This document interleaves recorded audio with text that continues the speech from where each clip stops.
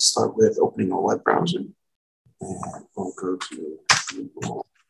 In the search bar here, let's type Canon remote operation.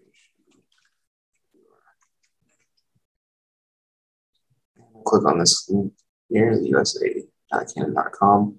I'll also include this link in the description of the video. Bring you to Canon's page here, Remote Operator Software Kit. We'll scroll down and we're going to go to Software. And we'll see Remote Operation Viewer Software. We're going to go to the Select button here. And then we're going to click on Download. And based on the browser you're using, you're probably going to get some instructions here on how to access your downloads. Read those if you need help with that. You can exit out. In Chrome, our downloads pop up here at the bottom, and we can open that. And we get the zip file. We're going to go ahead and extract it to, let's extract to our downloads folder. You can press the extract button here. So that should have extracted it to our downloads folder. We'll go to the File Explorer. Also open the new Explorer here. And we can go to our downloads folder. And there we see we've extracted the remote operation viewer. We can go ahead and open that. In this folder, we're going to go down until we find the Setup application.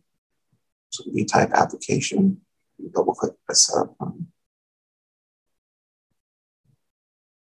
Now here you can select your language, select OK. So open the Canon Remote Operation Viewer Setup Wizard. We'll click on Next. This is the Canon software agreement. Go through that, click on Agree, and then click on Next. And here's where you're going to install the remote operation viewer. Click Next and Next. You may get a pop-up, Windows pop-up here asking for permission to allow this to make changes on your hard drive. Click on Yes. And it's been successfully installed. So we can unclose that. And now we can go to our Start menu down here. And if we don't see it, we can just start typing Canon. And there's our Canon Remote Operation Viewer app, version 2.3. Just double click that to open it. That's going to open up this little window here. A lot of times it's be blank. We'll just type in our IP address for the copier that we want to connect to and click on OK. And in a previous video, I showed you how to set up remote operation, remote user interface. There was an option there where we could enter a password. I went ahead and entered a password. You don't have to. If you don't enter a password there, this will just automatically open for you. Since we did create a password, we'll type that in here. That's going to connect us to the remote operation viewer.